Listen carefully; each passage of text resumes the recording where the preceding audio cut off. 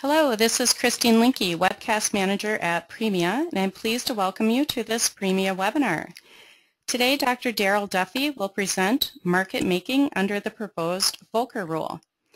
Dr. Duffie is the Dean Witter Distinguished Professor of Finance at the Graduate School of Business at Stanford University and is a distinguished author of finance books, the most recent being Dark Markets, Measuring Corporate Default Risk, How Big Banks Fail, and What to Do About It.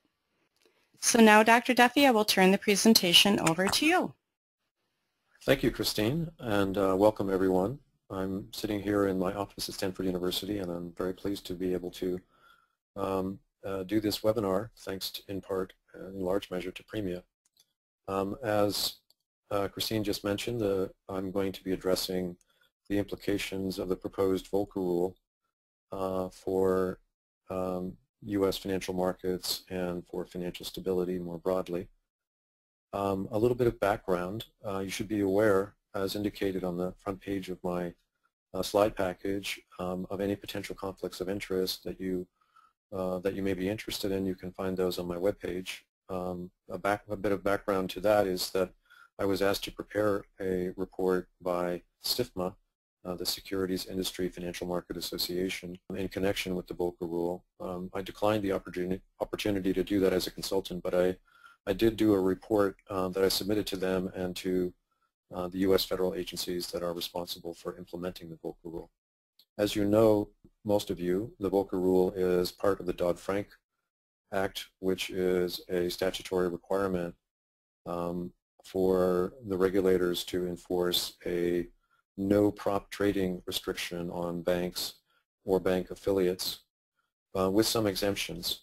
And the exemption I'm focusing on today is the exemption to make markets. The other important exemption is the exemption to do underwriting, and those to some extent go together. What I'm going to do in the next half an hour to 40 minutes or so is to walk everyone through how the rule is designed. That is, how the agencies are proposing to enforce the Volcker Rule in their ongoing rule writing process, and then to describe what I feel to be some potential adverse consequences, unintended consequences of the proposed rule document that they've already circulated. This document is first provided by the SEC, the FDIC, and the Federal Reserve in a 290-page document, and the CFTC has followed it with a similar set of rules proposing how they will implement the Volcker Rule. These rules are not final yet. Whether or not the rules are ready, the Volcker Rule law will become in force in July of this year, and it's possible that the agencies will consider some of the concerns that have been expressed in a large number of submissions that they have received up until their comment deadline last week. The potential side effects that most concern me are potential loss of market liquidity during a period of transition, which could take several years, that is associated with a reduced appetite or willingness of bank or bank affiliate market makers to provide robust market making services. The second unintended consequence that I'm concerned about is that after some time has passed, it's likely that other providers of market making services will step into their place. That will have a beneficial effect, and that market liquidity may be restored to some extent or even completely. But we would then have potentially large market makers that are not inside the regulated banking system, which leaves the potential for some concerns about financial stability. For example, if a large broker-dealer or other provider of market-making services were to get into some difficulty, it would be operating in a different regulatory regime. It would have different supervision. It would have potentially different capital and liquidity requirements, and may have less access to central bank liquidity than would be available through a bank. That's a complicated issue, by the way. I don't mean to cut that issue short over the degree to which a bank can provide can obtain liquidity from the Fed for market-making services. It's not a simple matter. If you follow the banking regulations, there are limits on the ability of a bank to obtain liquidity for purposes of market-making from the Fed. Because of this sort of second stage effect, I do have concerns about systemic risk. It may turn out well, it may not turn out well. To put this in some context from the viewpoint of the agencies, they do have a statutory obligation, notwithstanding these concerns, to limit proprietary trading that's not market making, to rule it out. And they will have a task they'll have a difficult task in trying to implement that statute, because I'll jump ahead 2 slides. Because of the difficulty of distinguishing between market-making trading on the one hand and prop trading that's not designed to make markets on the other. So just to give you a kind of conceptual image of a market maker's inventory coming from buying and selling, the slide that you're currently looking at simply shows that a market maker may receive requests to buy or to sell substantial amounts of a given asset at unpredictable times. And the purpose of a market maker is to provide immediacy to those requests. That is, when asked to buy, it will quote a price at which it's willing to buy. When asked to sell, it will quote a price at which it's willing to sell, and it will absorb those positions into its inventory. When it does that, its risk will go up or go down accordingly, and it will profit or not based on whether it made money or lost money on those trades. Some of the trading profit will come from bid-ask spreads, and some of it will come from price appreciation after the trade as markets recover from the price shock, from the supply or demand shock. This is an example of the inventory of a major U.S. broker-dealer that does block market making and equities. This particular illustration that you're looking at is the inventory of this major broker-dealer, which kindly provided its data to me in Apple Inc., which is, as you know, the largest cap U.S. equity at this point. And as you can see from this plot of its inventory over time, but a bit more than a year, there are indeed sudden unexpected increases or reductions in inventory associated with this market-making activity. This next slide, which is called a QQ plot, illustrates the degree to which shocks to that market maker's inventory have fat tails. Thin-tailed shocks would stay within the dotted lines indicating normality. But here we're seeing that the major increases, unexpected increases and unexpected reductions in inventory of this market maker are not normal. They have very fat tails in light of the big blocks of stock that they're asked to buy and sell. Here is the same broker-dealer's inventory in a particular investment grade corporate bond. The distinguishing feature here is that these large unexpected changes in inventory are based on much less frequent trade. U.S. corporate bonds are traded much less frequently than equities, and they're not corporate bonds are not traded on an exchange, which means that there are few other sources of immediacy or liquidity to buyers and sellers than the broker-dealers themselves. So this Venn diagram, which I'm going to take you through in some detail, is meant to illustrate what I view as the key tension in applying the Volcker Rule. This is the key difficulty that the agencies face in restricting prop trading that's not market making. So the diagram is meant to illustrate the notion that there's a universe of prop trading within which is market making and other prop trading that's not designed to make markets. Like other prop trading, market making is designed to buy low and sell high. In writing the statute, Congress decided that it's a form of prop trading that should be exempted. I'm not going to question that. today, and we're just going to talk about the difficulty of implementing that. A certain amount of market making is demonstrably so. That is, one can see based on the metrics that have been proposed by the agencies in their rule proposal document that certain trading patterns are consistent with a desire to intent to meet demands for immediacy by clients. Those kinds of trades are profiting mainly from bid-ask spreads. They tend not to have sudden unexpected changes in risk, and they tend to be significantly customer-facing as opposed to being associated with positions that are laid off with other market makers or dealers. That demonstrably market-making set of trades sits within a broader set of market-making activities which are in principle also exempted in the Volcker Rule statute, but which would be much more difficult to detect. When a dealer, for example, takes a very large block unexpectedly that causes its inventory to rise and increase its risk, and when it profits from doing so, those sorts of trades may be difficult to set aside as market making because they may appear to be as easily associated with prop trading that has no market making intent.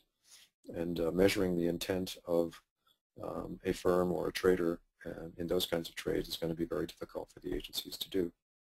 Likewise, there are very clearly defined speculatively motivated trades that are not associated with market making that can be identified and separated, and some of that separation has already occurred simply from the fact that some of the banks have decided to eliminate some of their prop trading desks or reduce their positions in hedge funds. The middle ground is going to be very difficult to separate. There's going to be both type 1 and type 2 errors, that is false positives and false negatives, when one tries to separate trades that are intended to be market making from those that are not intended to be market making. And that's going to be one of the main concerns that's going to drive this, some difficulties for the agencies in implementing this rule.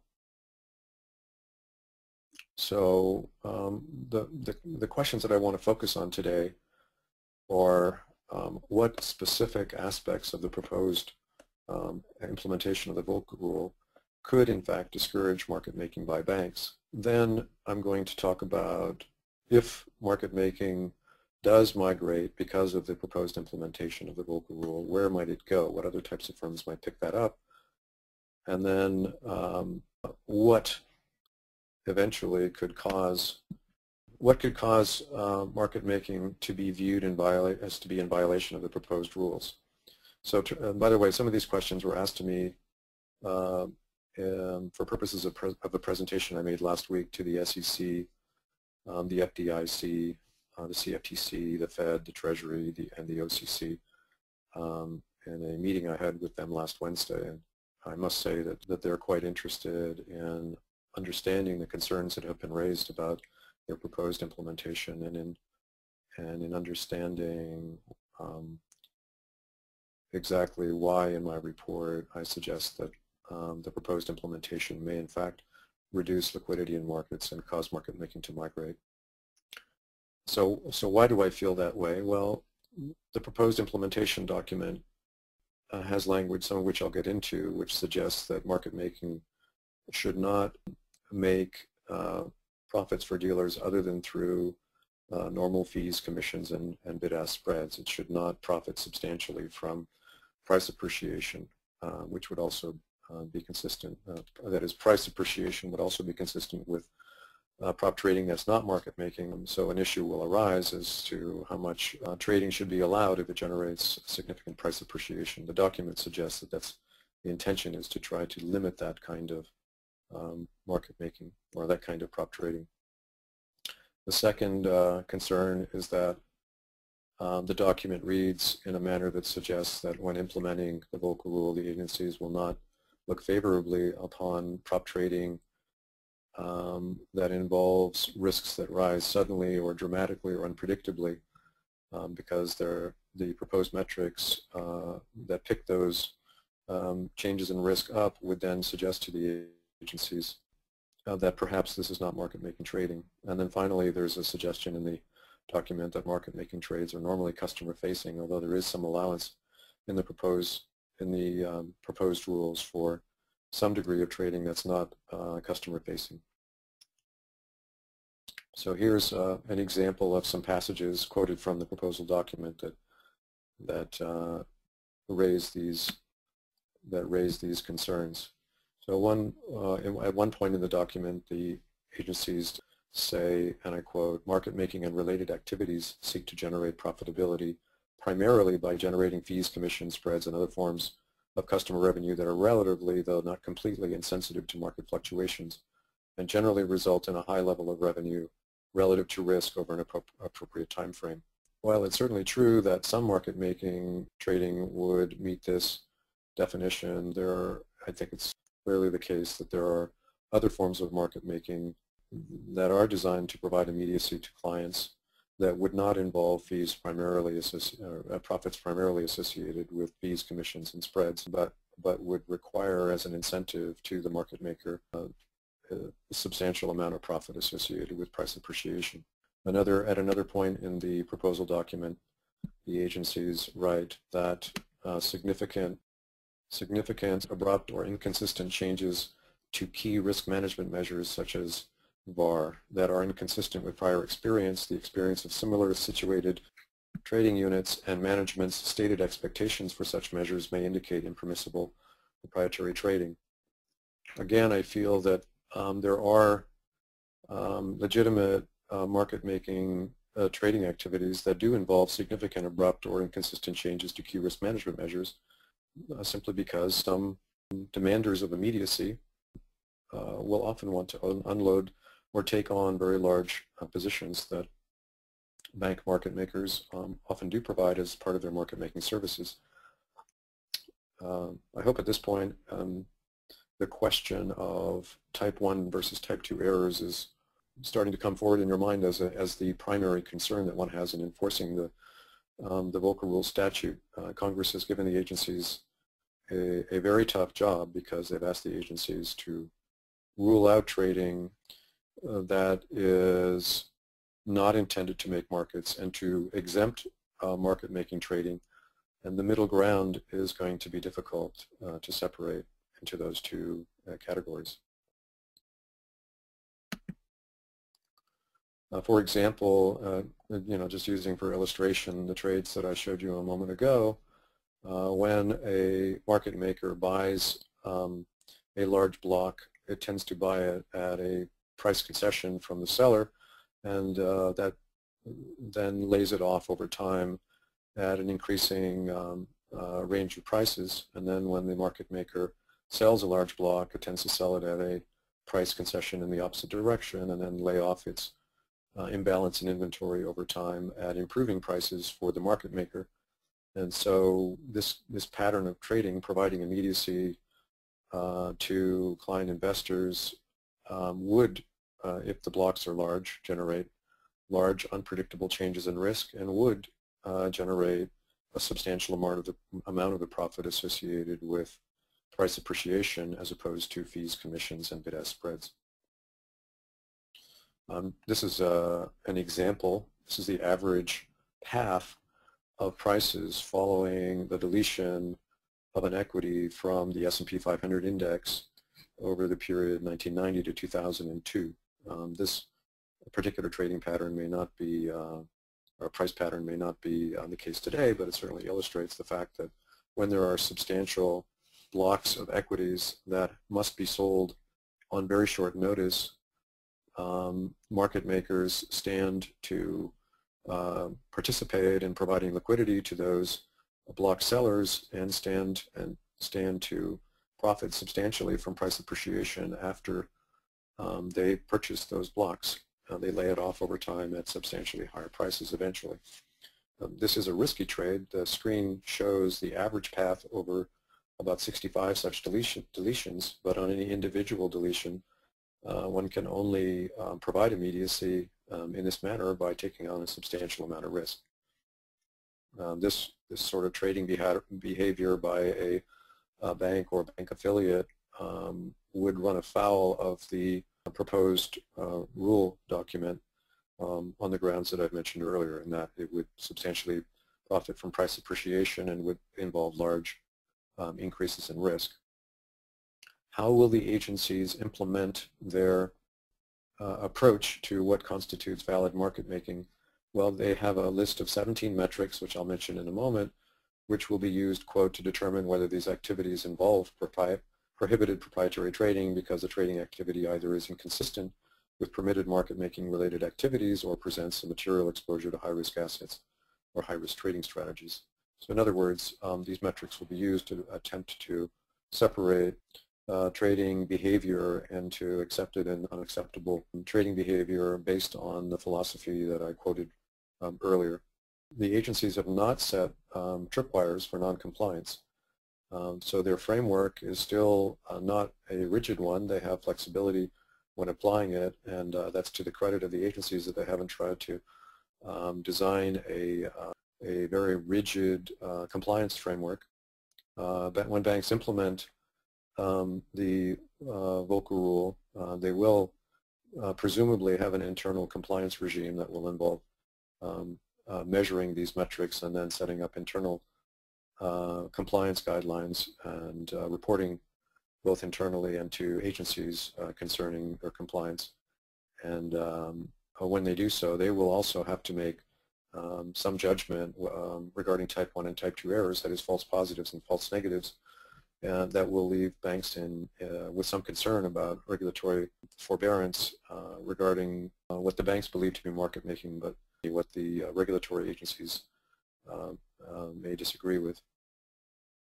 The agencies have asked for comments on this approach.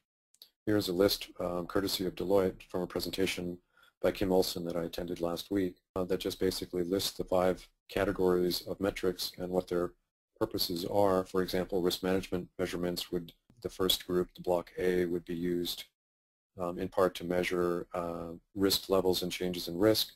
Source of revenue measurements would be used in part to determine whether the trading behavior is primarily associated with normal fees, commissions, bid-ask spreads, or alternatively is coming substantially from price appreciation in the market. Then similarly, revenue relative to risk measures, judging whether the trading behavior is risky relative to its revenue. How much then in block D of the trading behavior is customer facing versus not, as well as inventory measurement, and then finally pay to receive, a measure of how much the trading activity at the bank or bank affiliate is associated with profiting from spreads as opposed to paying spreads to others.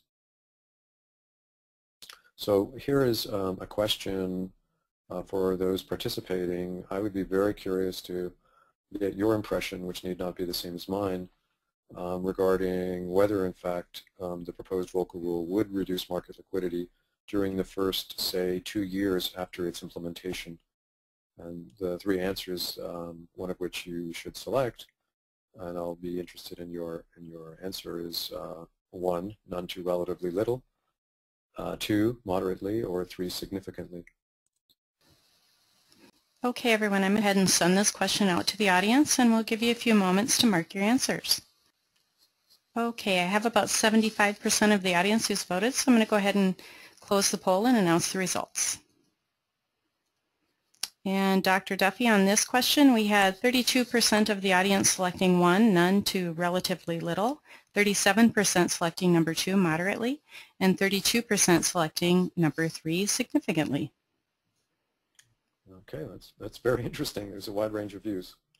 I'm going to move on to the next range of concerns that I have. If you recall, my first concern was that market making restrictions would cause a reduction in market liquidity. The second concern is that firms, banks that are currently offering market-making services, possibly through their affiliates, might, given the reduced incentive to make markets, the reduced profitability associated with it, might stop making markets or to some extent stop making markets. And who will pick that up? I do think markets will become more liquid again over time. One possibility is that market-making services would be provided by firms that are currently banks but would choose to give up their banking charters in order to support their current business models. There are obvious examples of firms in that, of banks in that category. Some have suggested that foreign banks may pick up some of this market-making activity, although there is a restriction on the extent to which U.S. investors could be able to access foreign banks for market-making services. So another possibility is that some U.S. investment activity may also move offshore. A third possibility is that some banks that have broker-dealer or other market-making affiliates may choose to spin those off so that they're not within the bank holding company and therefore would be less restricted in offering market-making services. Current non-bank affiliated market makers could provide some of the missing market-making services. Hedge funds, as has been suggested, could begin to become effective or actual market makers. The Volcker Rule, the proposed rules will not affect very much the behavior of insurance firms, which could then become more active in their investment activity and to some extent provide liquidity. Asset managers could provide effective market-making activities to some extent, acting as agents for their asset management clients. There are other possibilities. Some of these may actually improve the quality of our markets, reduce any distortions that are caused by concentration, high degrees of concentration among bank market makers. For example, currently OTC derivatives are almost the entire market for OTC derivatives is made by a small number of U.S. banks. So some provision of market-making activity outside of the regulated bank environment could work out rather well in some respects. My concern, however, is that once significant market makers outside of the banking system are set up and constitute systemically important firms, the financial stability may be harmed. It's possible that these firms will not be subjected to the same degree of supervisory oversight, the same capital or liquidity requirements that are required of banks and bank affiliates, and that they will not have the degree of access to lender of last resort provided by central banks that are available to some extent through banks. So my second question for you is, how much would the proposed Volcker Rule eventually cause market making to migrate away from banks or bank affiliates? And again, the three answers are none to relatively little, moderately, or significantly. And again, I'll be very curious about your views on this. Okay, I'm going to send this question out, and again, we'll give you a few moments to mark your answers. Okay, I think I have all the votes in that I'm going to get at this point, so I'm going to close the poll and announce the results. And Dr. Duffie, on this question, we had 13% of the audience selecting answer number 1, 41% selecting answer number 2, and 47% selecting answer number 3. Thank you, Christine.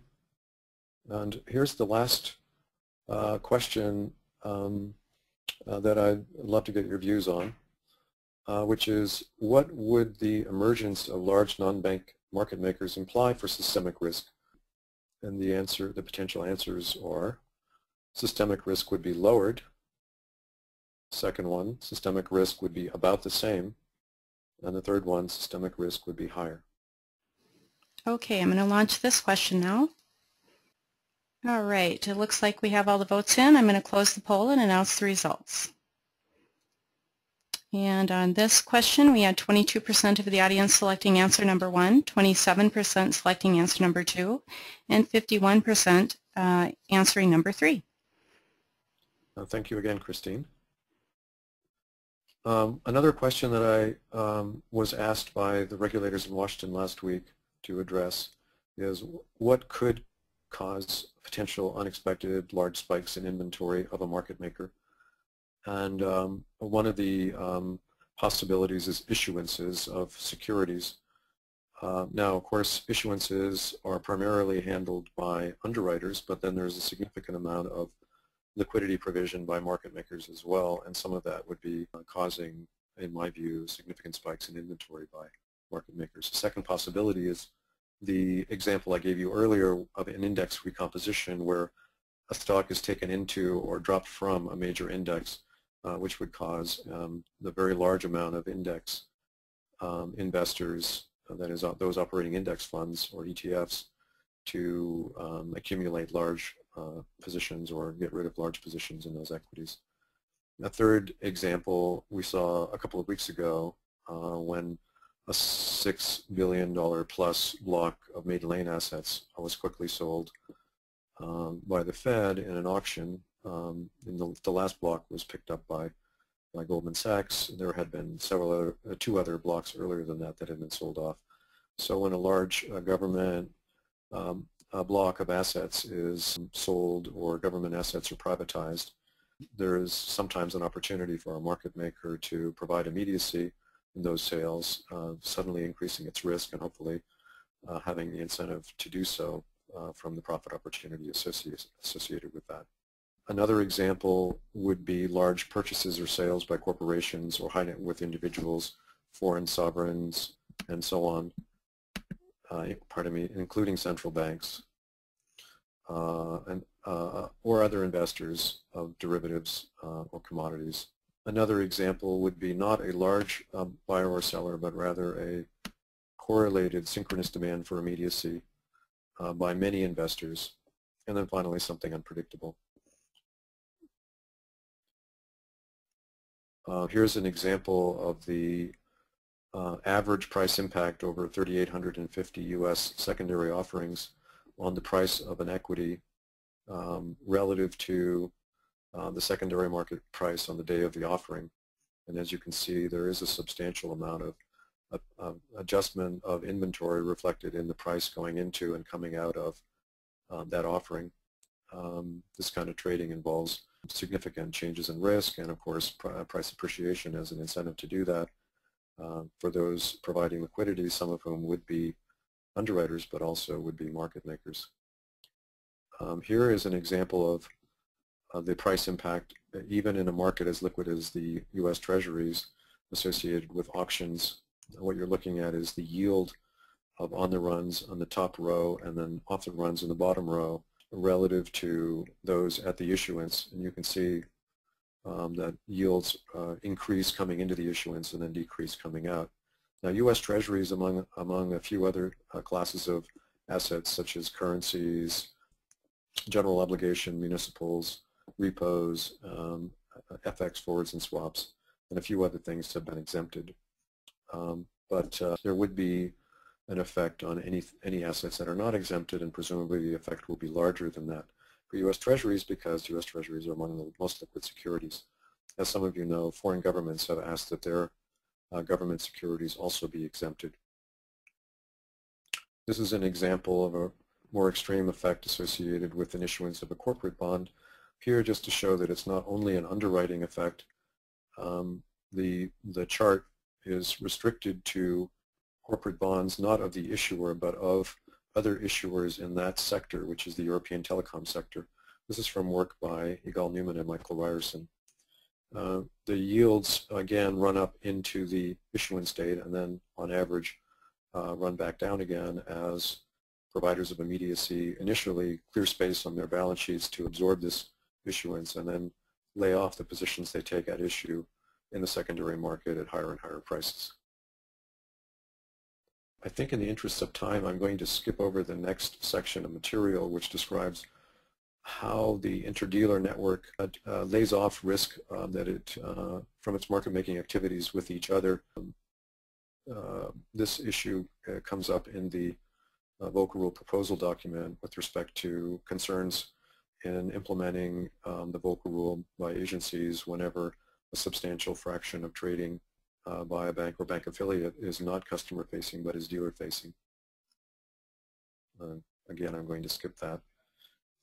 The main concern that I have in banks doing market making risk is that they're safe and sound, consistent with the intent in the Volcker Rule that market making risk should not increase the failure risk of a bank. And I proposed in my submission to the agencies that they consider using the statutory language when judging the cost and benefit of type 1 and type 2 errors. They consider the use of capital and liquidity requirements in that cost-benefit trade-off. The statutory language still requires the agencies to attempt to separate permissible from non-permissible prop trading, the permissible including market making and underwriting. But when in that gray area where the intent of a trader or the metrics available do not make it clear whether the trade is required to be exempted by statute or required to be ruled out by statute, in making those judgments, the use of capital and liquidity requirements can assist in the cost benefit of making those type 1 and type 2 errors, because capital and liquidity requirements can be used to protect the bank from failure risk. Right now we don't have a final Basel III capital and liquidity requirement for trading risks. We have a current temporary standard called Basel 2.5 informally. The Basel Committee on Banking Supervision is about to publish a study of their views on appropriate capital and liquidity requirements for proprietary trading or for trading risks. And I think the agencies might benefit from using that study in part of their in determining their final rules for implementing the Volcker Rule statute. My biggest concerns, of course, are that capital and liquidity be very substantially available and able to handle tail risk, particularly associated with liquidity, which is important in the market-making environment. I'm going to skip over the next slide in the interest of time. In fact, I think I'm going to open it up for questions at this point so that everyone has a chance to participate in this webinar. And I do appreciate already the answers that you've provided to the 3 questions. So Christine, would you mind opening it up for questions? Absolutely. The audience can send their questions using the question pane. Dr. Duffie, we do have one question that's waiting for you at this point, so hopefully you can see that in your question panel there. Okay, so I'll repeat that question. Okay, so this is a question from Anthony Gagno, and the question is, what lessons, if any, can we draw from the European banks' weaknesses created by their significant country debt instruments, such as bonds, trading, and how can we balance risks and rewards in a responsible way? Okay, so I believe Mr. Gagno is referring to the fact that a number of large Eurozone banks have invested substantially in Eurozone government bonds. One could consider those investments, especially these days during a Eurozone debt crisis, as involving a significant amount of trading risk, depending on well, a number of factors, the credit quality of the bonds, the ability of the bank to withstand losses and so on. So how do we balance risks and rewards in a responsible way in this respect? I think most importantly, as I've mentioned, is the capital and liquidity requirements. A risk is too large when it's large relative to the bank to absorb losses associated with that risk. So that we don't need to, in my view, severely restrict banks from taking on these risks if they're providing liquidity. What we need to do is to make sure that they have substantial amounts of capital and liquidity to withstand losses associated with those. I'm going to open up another question from David Rowe. And David asks, to what extent do you feel this issue is magnified by a lack of both public and political understanding of the purpose and value of markets and the role of market makers? It's a tough question. We know that this is a statutory impetus, so it's coming from Congress. We've gone through a financial crisis. There has been a general concern among Americans and in Congress about banks taking too much risk, and Congress has reacted with this statute. Does Congress appreciate the value of markets and the role of market makers? I think it does. In fact, Congress explicitly provided an exemption for the role of market makers. I do have some concerns that in implementing the intent of Congress, the value of markets and the important role of market makers needs to be considered in the cost-benefit analysis of that. And we don't have a final rule yet, and there is an opportunity for the agencies in coming up with their final rule and in implementing it to make those trade-offs. And the people that I met last week in Washington seemed very intent on making a good judgment in that. I fully respect the fact that they feel bound to follow the intent of Congress and to do as well as they possibly can in making those cost-benefit trade-offs. What they're actually going to do, I can't say at this point. And let me say hello to David Rowe. It's a good friend and professional colleague for many years. Okay, so the next question is from Jefferson Braswell. His question is, how is distinguishing the intent or purpose of one proprietary trade over another, that is vis-a-vis market making or not, how is that possible? So as I mentioned earlier with my Venn diagram illustration, in some cases it will be relatively straightforward. There will be a pattern of requests for immediacy by market makers that's well identified statistically, and there will be a pattern of profitability that's mainly from bid-ask spread or fees or commissions. Those kinds of trades will be relatively easy to distinguish. The type 1 versus type 2 error problem doesn't arise there.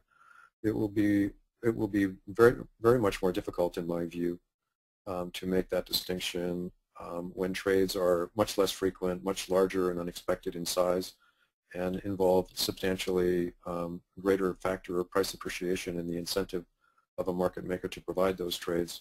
Those trades will be almost indistinguishable from those that a bank or bank affiliate might take without any intent to provide market-making services. So I think it's that middle ground which is going to be very difficult for the agencies. And this is not a task that they chose to take on their own.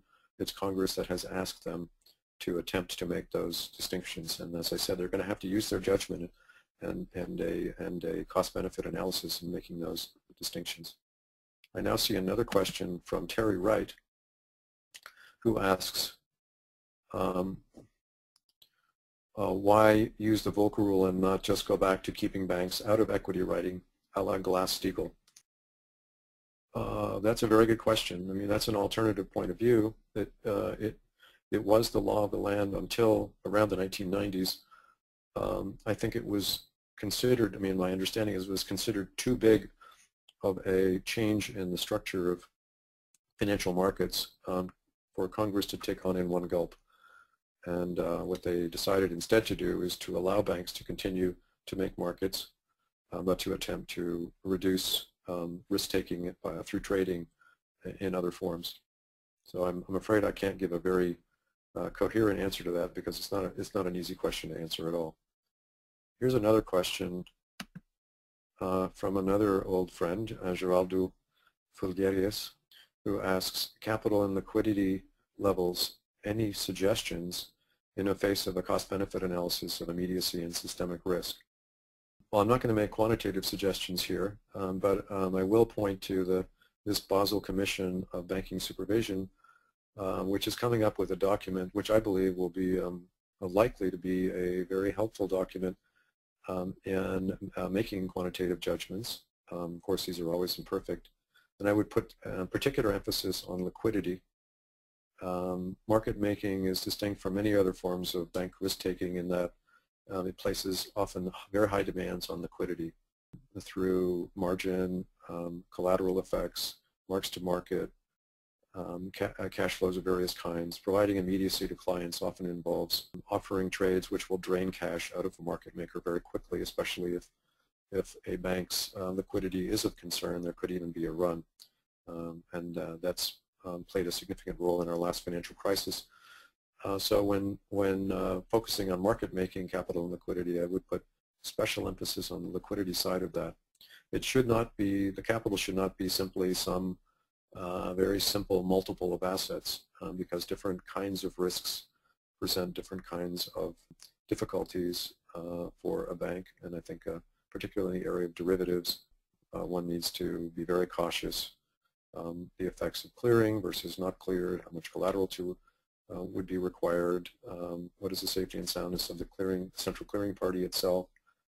In the area of repo, which is an exempted activity, capital and liquidity is also very important, judging based on, in part, on the maturity of the debt that's rolling over. And prime brokerage, as we know, during the financial crisis, turned out to be a liquidity drain for certain very large broker-dealers, unexpectedly large, and very difficult to measure based on standard capital and liquidity regulations or approaches. I'm going to move on to the question from William, and I believe the name is Thleifel. And he asks, in your example of Goldman buying collateral, it's easy to make bids for large blocks of securities in 2012. Where was Goldman in 2008 when the Fed was the only buyer? That's a good question, and I think I'm not referring specifically to Goldman, but this is one of the reasons that we want banks and their broker-dealer affiliates to be very highly capitalized, so that when a financial crisis does come along, financial firms can continue to provide robust market-making liquidity services to the rest of the market. One of the slides that I skipped over showed a tremendous increase in the CDS basis, that is the difference between bond yields and the bond yields that are implied by CDS, opened up to almost unheard of levels, 250 basis points, for example, in the investment grade arena, and not just for moments at a time, for weeks at a time. So that loss of market-making capacity during the financial crisis, which is the premise of this question, I believe, is a very serious concern and can only be addressed, in my view, by requiring very high capital and liquidity requirements. I understand that my proposal is being viewed as, in some press accounts I just read, as being somehow entirely from the viewpoint of banks who are concerned about implementation of the Volcker Rule. But banks have also been concerned about the imposition of high capital and liquidity requirements. And on that particular issue, I'm not sure my proposal will be all that well received among those banks that have suggested that very high capital and liquidity requirements are probably not necessary. I believe they are necessary. Now there's a question from Anthony Gagno again, who asks, is it only a capital and liquidity issue? Market confidence in banks is hurt even if capital is depleted. I'm not really sure I understand the question, so I might ask Mr. Gagno if he could rephrase it maybe with a hypothetical that would help me understand the scenario that he has in mind associated with the confidence in banks. If it's not from concerns about capital and liquidity, where might those concerns be placed? So maybe an example would help. Here's a question from Killian Heitzman, who asks, would you agree with the latest article in The Economist titled Over-Regulated America, which states that we need a much smarter approach to regulation, that is simpler rules, strict analysis of cost-benefit, accountability of regulators, because, one, lawmakers seem to believe that they can lay down rules to govern every eventuality, and two, lobbying that makes laws very complex and error-prone. Well, I'm not going to suggest that lawmakers necessarily believe they can lay down rules to govern every eventuality, or that lobbying is responsible for the problems that we're seeing.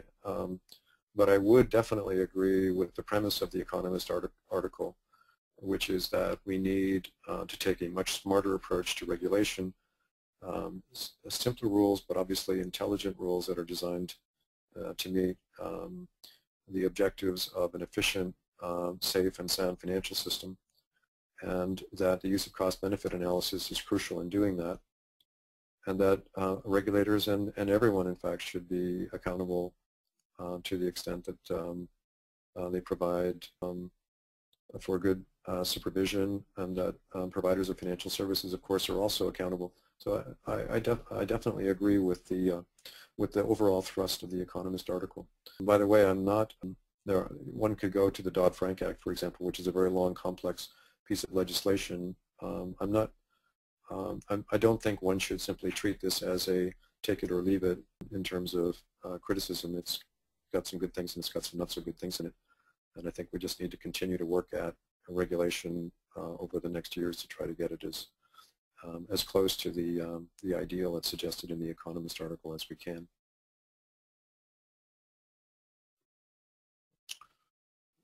I don't see any more questions, and I think we're almost out of time. Is that correct, Christine? That is correct. So at this time, Dr. Duffie, we'd like to thank you for sharing your expertise today, and I'd like to thank the audience for joining us. I'd also like to mention that PRMIA is having a Global Risk Conference, which will take place in New York from May 14th through the 16th this year, 2012. And if you'd like to find out more about attending, please go to www.premia.org. And thank you all for attending this PRMIA webinar. Thank you, Christine, and thank you, everyone.